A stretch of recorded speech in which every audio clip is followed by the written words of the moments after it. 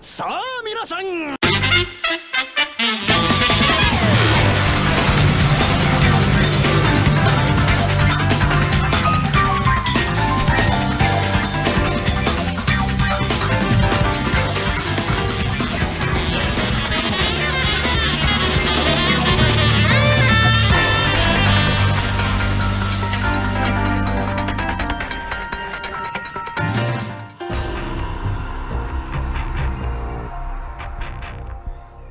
The Yakuza 5 Platinum. Man, does this bring back some good memories for me. In some of the worst times, I said represents a sort of line in the dark amid the pandemic. I started this game's Platinum run in late 2020, peak pandemic time, and I can say that this was my comfort game for that period. It's such a game for the fans in almost all aspects, and while that can be great for us fans already, it can also be off-putting for some, with the risk of relying on what the fan expectations, without pushing the game forward or looking towards innovating the series. However, I can assure you it manages to achieve a whole lot more than had been seen in the previous games, all while still retaining the gameplay and charm that made the previous games so endearing. Getting to know these games, their stories, characters, and gameplay across all modes is most certainly worth it. With the risk of sounding cliché, Yakuza 5 does feel like 7 years of hard work and lessons from the series culminating into one spectacular project. Yakuza 5 is also one of the largest games in the series and carries a lot of fan favorites from the previous games. I know it is the game that introduces some extremely popular elements that would prove themselves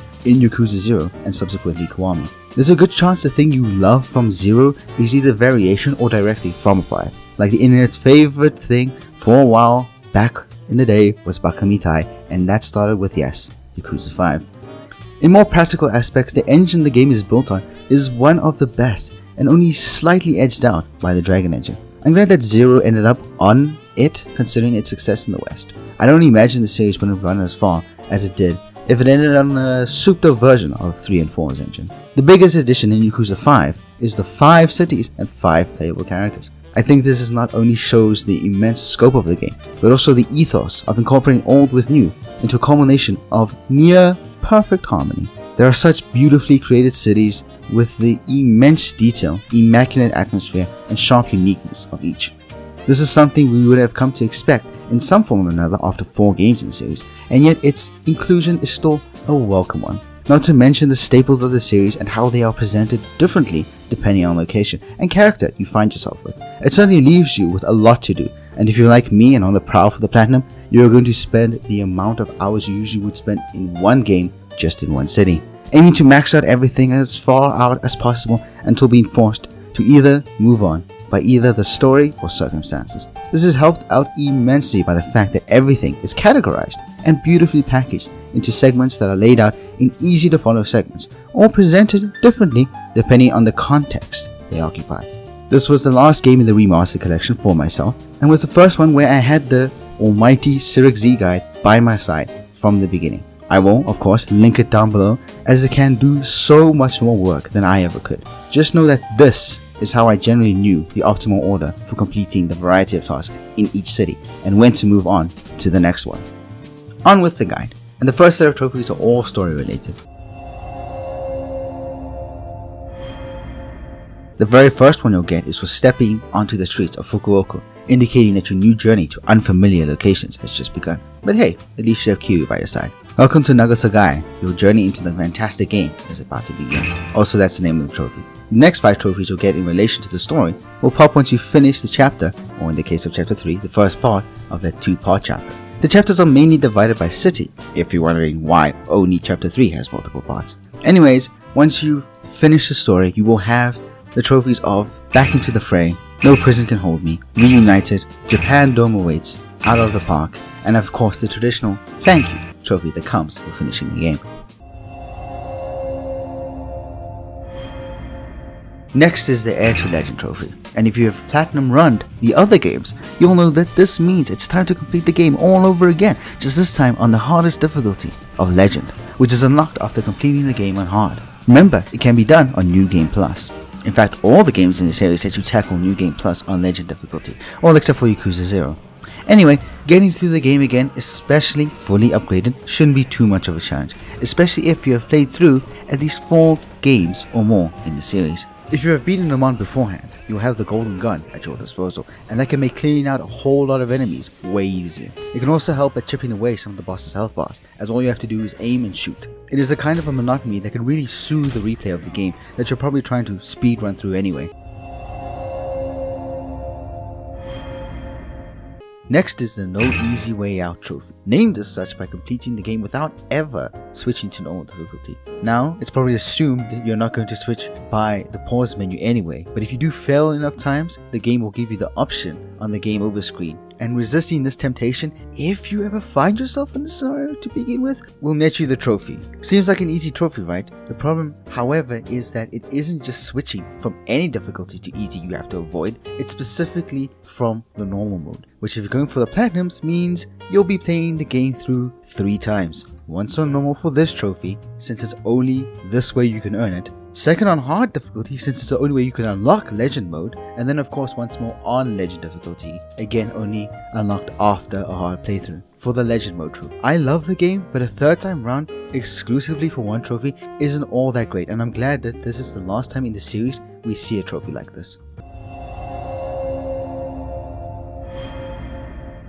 New to Yakuza 5 is the side stories for each city. That's right, side stories, not the sub-stories. Sub-stories just don't end the game, by the way. No, these side stories all focus around a mini-game of sorts, specifically built for the city and character that participates in it. They have their own mechanics, items, and objectives specific to them, and their side narratives run parallel to the main plot. Often 1 or 2 missions using these mechanics of the side stories will be tied into the main story as an introduction to them. The side stories are built with their own menus, mechanics, and rewards, and within the side stories themselves are often extra missions that do not advance the side narrative but can be useful for collecting items that are useful for the actual activities themselves. They're basically just like more fleshed out versions of complex minigames that came before in the series, such as the Hostess managers of the previous games. This time, they come with extra missions and a full-fledged narrative. The legacy would continue into the next games in the franchise. In fact, Lost Judgment almost has the alternate form of this, with its school stories that are all minigames with exclusive mechanics and rewards and narratives that have resolutions that flow into one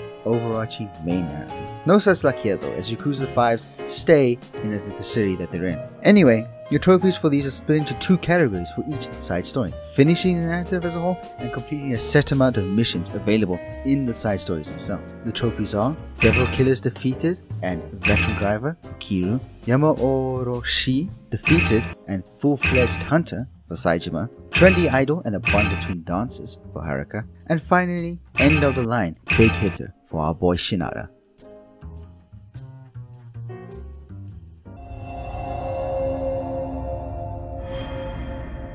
Haruka is a bit different from the rest of the characters in this game, quite obviously, but this also extends into her main gameplay loop. While it is technically just dance battles on the street and the practice and performance for the Princess League, she is of course introduced into her side story as well with the jobs on the jobs board. It's a side story most linked to the main story, just by the fact that the main narrative progression is found at the same jobs board. Also by the fact that some jobs are mandatory for the story, while the rest build her XP needed for the side story. Ultimately, you are going to be completing all the jobs either way. However, I will suggest this from the guide. Lastly, I suggest you stop doing the jobs well before you hit level 20. It's just a personal preference, but you'll get a point in the late game where you can boost to level 25. But if you dry up all the jobs before then, your main source of experience will be gone and you'll have to get the experience through the dance battles, which is slow. Anyway, after you finish up chapter 3 as Haruka, you will play as Akiyama before you end the chapter. However, you still earn a trophy for your end of the chapter from Haruka's perspective. The trophy for winning the Princess League. You're the princess. Also, technically before this you can say no to your voice coach's choice, but this will lock you out of the trophy, presumably, and the decision will also lock you out of a karaoke song that you'll need for completion, and obviously the platinum, so do not select it. The next trophy is for achieving 100% on the completion list. As you can imagine, earning the trophies on your way to the platinum will start to fill out this list quite a lot, but it won't do everything. In some instances, you'll be missing some rather mundane accomplishments, but in other instances, you can be in for quite the challenge. Either way, I think it's wiser to move this trophy towards the end, and from there we can go in depth on how to accomplish the more challenging aspects of the list, such as the minigames.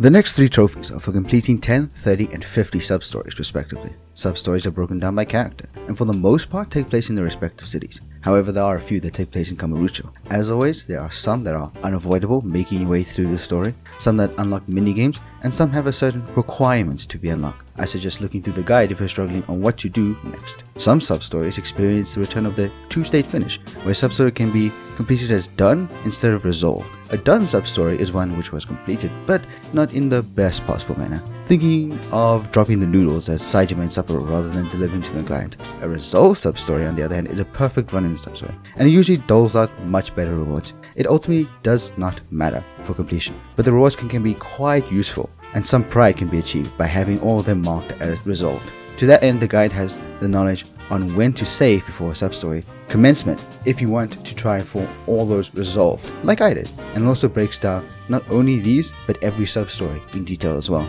The trophy for 10 sub-stories is Sub-Story Baby, the trophy for 30 is Sub-Story Prince, and the trophy for 50 is Sub-Story King. The final trophy, that is sub-story related, will be unlocked once you defeat Amon and his clan, and that state can only be reached by completing all other sub-stories in the game. Once you have completed them all, speak to the man outside New Serena as Kiru to unlock it. This is one battle you will really want to prepare for. Give everyone armor, bring as much healing items as you can, and overcharge everyone's health bars before the battle. I have a video on my channel showing how the spa went on my end. As you can see, by the almost 50-minute run time, it's quite the battle, and that's not even accounting for some of the footage lost thanks to the PS4's 15-minute footage capture limit. Once you're successful in taking down Amon, you'll get the Amon sunglasses, but most importantly, the Sub-Story God trophy.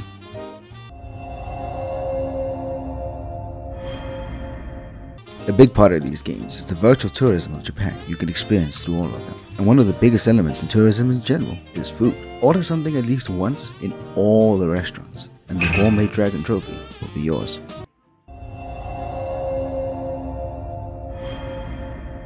This is a big game with big cities and a lot going on in them, so one thing that's bound to happen is for the streets to be littered with all kinds of collectibles. They're all thematically appropriate as well. Kiryu picks up trash to integrate the taxi company he works for into the local community. Saijima finds treasure maps tied to the big Sapporo Snow Festival.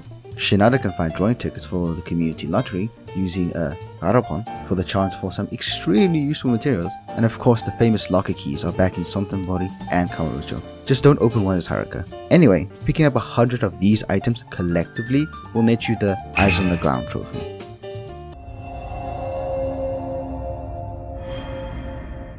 One of the biggest evolutions in-game is that of the Hostesses, with large additions and overhauls to the systems of the old games. This is by far my favorite iterations of this, looking to one of Japan's unique quirks. The dialogue now has branching paths, and there are now more ways than ever to interact with them, including such is a dating system more in-depth than previous games, although it's still pretty shallow. If you invite them out for a date, during your session you'll hit the town and walk around to where you want to go to, while they make comments here and there about the sights and what they would like to do. Taking a hostess out for the first time will net you the 30 First Date trophy, and if you're speed running through this section, it's the only date you'll need to go on, although I went on a few more. The hostess clubs are very much in-depth and available for every male character in their cities and once more in Kamurocho. Thus I will point to the guide once more on how to navigate them efficiently. What I will say is that some of the events that rank you up from A to S will involve a whole host of activities and requirements. Riku in Fukuoka will see you in a taxi race like in the side story. Kaguya and Sapporo will see you in a fight.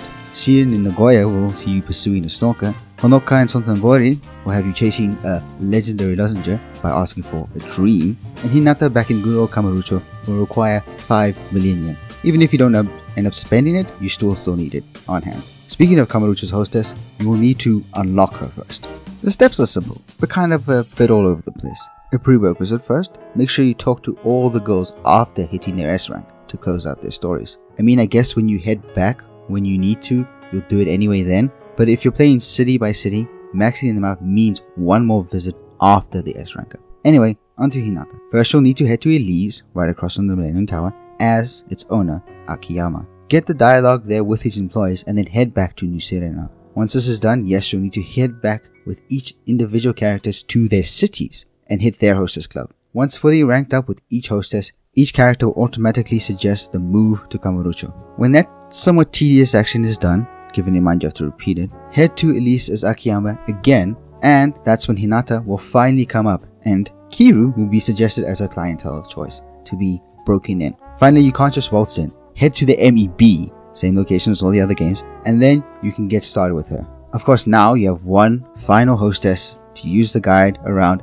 and finally after maxing her out to S and talking to her once more after that, you'll get a cutscene showing the turnaround the club has made and Akiyama pitching a toast to its success. Along with that is the A Toast Together trophy that will pop. それじゃあ乾杯乾杯乾杯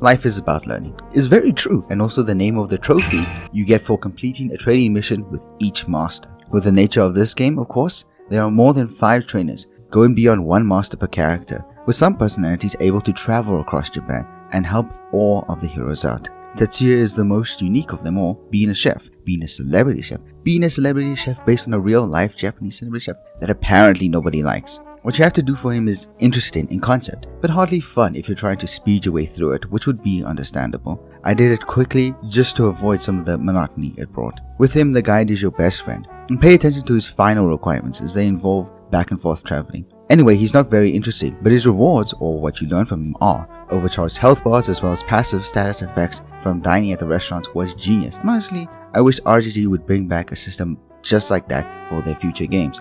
Although you can see remnants of it in newer games, especially like a Dragon 7. Beyond Tatsuya, the IFR is back and available for all characters. This time it's a 2D side-scroller fighter incorporating the 3D fighting styles and giving Haruka her own. The act of investing money into the machine returns, and doing so unlocks more battle scenarios. Standard. However, it now only returns heat upgrades and later soul points, then some items. The final master that does not straight up teach you combat or dancing is Shinada's old baseball coach, Igahari. This is just a bunch of minigame challenges to improve Shinada's baseball minigame. The guide here is good, but honestly it's not all that difficult to figure out and is a fun romp around the town. For the meals, you want to head to Cafe Alps for the strawberry parfait when prompted to eat a bunch of chemicals, and when prompted to scarf down some chicken, hit up 3 chicken restaurants closest to each other: Damaru, Kabuya, and Sekino Yamachan. The rest of the masters are your standard meet and learn affairs, where you complete fetch quests but mostly just beat them down or outdancing your opponent with your new techniques. The instructions are pretty simple and often engagements are easy, except for Saigo. He brings that energy he dished out in 4 back to Akiyama here in Santenbori. The guide will help out here if you're stuck on a battle, decision, or need to know where to find some items, or the masters themselves. I will say Saijima's training has a quirk where he needs to figure out what stuff to bring in before he can start the training, so I'm just going to list them off here. First offering is a carrot. Second offering is a handmade doll, and what you'll want to do for this is buy wood and a chisel from the trader and then select the chisel from your inventory and use it on the wood. Third offering is the meat of any small animal. I did it for a rabbit. Fourth offering is deer meat. The fifth offering is a gold plate. I know, into the city we go. And the final offering is also in the city, and it's a pin-up poster from Psychomart. Finally, Satoru Komaki makes his appearance in Kamurocho and is accessible to all characters. Yes, even Haruka, although her engagement is different to the rest. He will team up with his grandson and Kiryu's first master to engage in one-on-two fight to truly achieve a breakthrough. This is an incredibly tough fight, but one you can bring anything into. So the suggestion is, at least for Akiyama and Shinada, that you load up on powerful armor, bringing in lots of healing items, and especially bringing quite a few shotguns and blast them from a distance. Once you defeat Komaki, you'll break past the level cap of 20 and unlock 5 more levels of upgrades, which is most certainly worth it, if not for the Amon fight alone. Speaking of level caps, getting all characters to the initial cap of 20 will net you the Reaching the Limit trophy.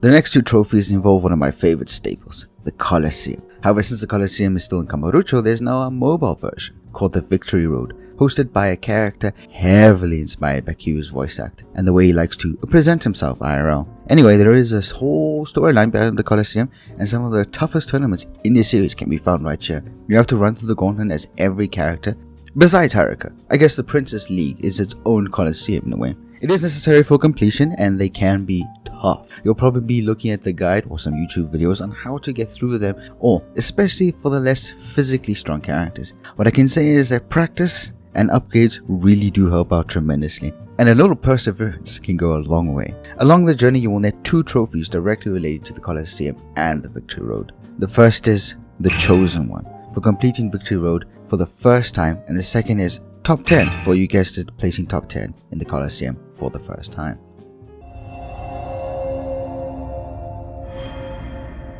When running through the completion list and making it to the weapons section, you'll need to upgrade good old Kamiyama Works, which is now an inter-country network. When you get the operation up to level 5, you'll earn the Kitted Out trophy and absolutely nothing from Kamiyama, as usual. There are new additions to Yakuza 5's combat. Most notable is the addition of a sort of separate combat state for each combat character. How to enter into the state is tutorialized once you get into the first fight as that character. They all share features of the character becoming engulfed in red heat flames, becoming unable to be harmed, and using the heat bar in real time as a resource that allows for these states. Once the heat bar drops, so will the combat state. Speaking of which, these combat states all have different names for their different characters. Kiryu has the Dragon Spirit, which simply requires the press of a taunt button. Shinada and Akiyama have long and basic combos to enter into their states of My Media Tackle and Launch Strike respectively. And Saejima needs to pick up his enemies by the legs to enter into his Tiger Puppetry. Once you defeat 50 enemies in these states, you will earn the trophies Dragon Fury as Kiryu, Puppet Master as Saejima, Launch Striker as Akiyama, and Tackler as Shinada. On top of that, there is another addition to the combat, an Ultimate Edition. Each character is capable of a Climax heat move, which are powerful and elaborate versions of the static heat moves that do powerful damage and emulate the red heat flame look of the combat states. Each character has 1 out of a possible 3 for them unlocked at the start, and more can be unlocked later in game. Once you trigger all of the 9 possible, you will get the Mr. Climax trophy. Oh yeah, they have their own separate heat bar, a little red bar encircling the kanji by the health bar and heat bar in the top left. This is filled up by, get this, performing 10 normal heat actions.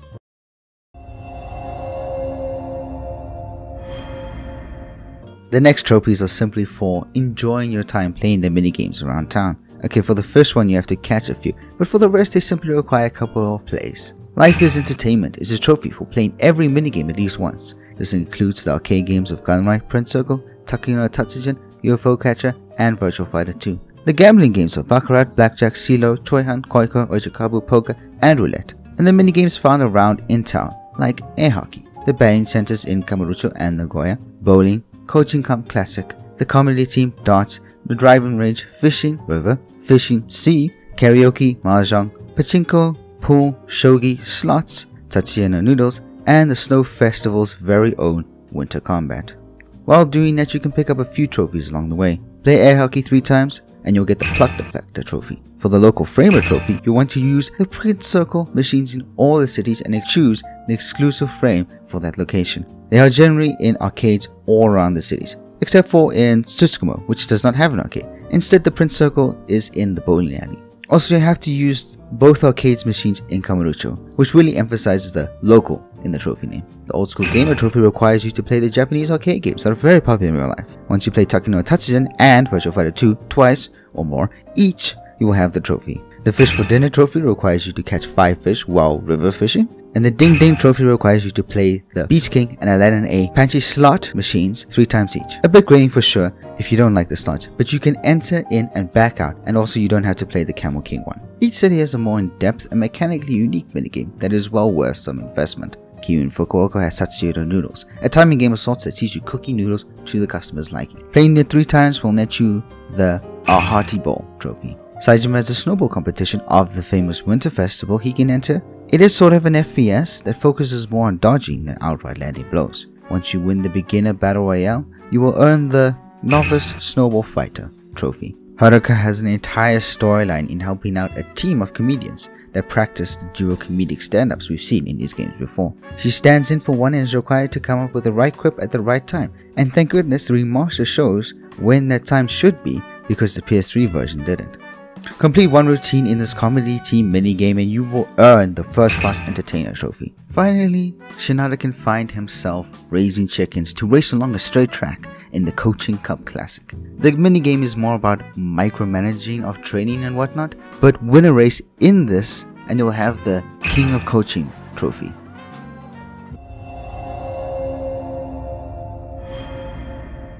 Okay, the next 5 trophies are all miscellaneous trophies that feel good to achieve, even if they aren't specifically tied to any one area of focus in the game. The Dream Ride trophy is for all you otakus out there and is achieved by buying the otaku decal for Kiryu's taxi. Thing is, you'll need to basically max out your ride to level 25 before you can do this, so I hope you're ready to go all in on Kiryu's side story. I was, it was fun. Now of course we won't forget about the kids at Morning Glory, despite how far away we are. Donating a total of 5 million yen will net you the Benevolent Dragon trophy. You can do it at an ATM, just in case you forgot. Talking to all the unique NPCs across all of Japan for a collector total of at least 50 times will earn you the Good Communicator trophy.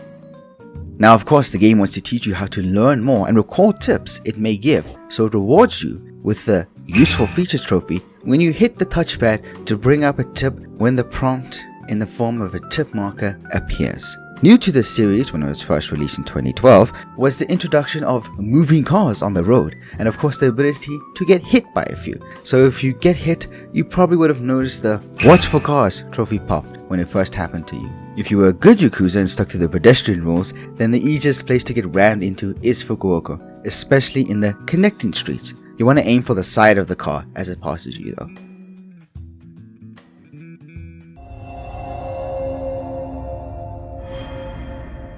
Alright, that is every single trophy except for one. All these trophies before were tied into explicit goals and weren't depending on too many external factors. However, it is now time for the completion list and the Hall of Famer trophy. It is quite a list that includes many things, from unlocking and performing every heat move, to dominating the Coliseum as every character, and even to doing all the little things like collectibles that these lists are usually known for. Also, the trophy does not seem to pop until you head to a hideout and look at the stats from in there. Needless to say, but the Cyric Z guide here might be your hidden gem. It has completion metrics under each aspect that requires it, and the tips are pretty great as well. Don't know if I've told you that. That being said, I want to go through some of the more engaging elements on the list and try and walk you through it. The list is in the pause menu for easy tracking, and the good thing is that the completion list is shared across all characters, so you don't need to redo anything once it's done. Of course, some things can only be done by some characters and some tasks only unlock after certain actions. On to the list, and the first thing is food drink, which is relatively simple to understand. Just hop in and grab a bite. However, there are a few things to note. You can't eat when your health is full, so some Abstim RXs are helpful. Some stores only appear at night, like the noodle stands in Fukuoka, and remember, Pronto Cafe turns into Pronto Bar at night, and once Tatsuya introduces a new dish, it'll be on the menu. So come back around and have them all. Oh yeah, and there's a ton of alcohol to drink, so the legendary drink of Ryukyu is a huge help here as well. Next on the list is minigames, which would be the bulk of the list explanation. So instead, that's its own separate video I have on my channel. Yakuza 5 is a massive game that I honestly think combines some of the series, or most of the series up until that point, best elements together while giving us a wild story that manages to really tie up some ambitious multi-game character arcs while still introducing unique elements that weren't explored until then. I mean, playing as Haruka had to be one of my favorite parts, not only because just how different it was, but because it actually played well, and once again RGG managed to use gameplay to convey emotions more effectively than story cutscenes alone. Honestly, it's one of my favorite games in the entire series, and its massive expansiveness was a huge surprise and a huge treat to me as well. It is very ambitious, and although it might not hit the high marks of cohesiveness in the story, I think it would inspire the best elements of Yakuza 0 going forward, and the entire series, to be honest. It really expanded my perception of what games in a franchise could be, and I think really set the foundations for the great games we got going forward and could still get from RGG going forward. Thank you for watching. This has been a massive project in the work for me, apt considering the game it's focusing on, and it has gotten away from me at times. Life moves in mysterious ways, and big projects like this are now hopefully under my control. But it kind of works with Yakuza 5 here, because if there's anything you learn in that game, besides how to say dream in Japanese, is how to deal with your massive ambitions and press through regardless. With that, I want to recommend this 7-hour video from Snaker. Yeah, I don't know how to pronounce that, but it's on the screen. It isn't just a playthrough, as I thought it was when I saw the runtime. It is a rather fantastic deep dive into the story and multiple other aspects of the game. I don't agree with everything said in it, but I resonate a lot with it in many aspects of the video, and the sheer dedication of making a seriously long form analysis like this must be commended. Anyway, everybody, have a great day, and don't forget to work hard and chase your Yume.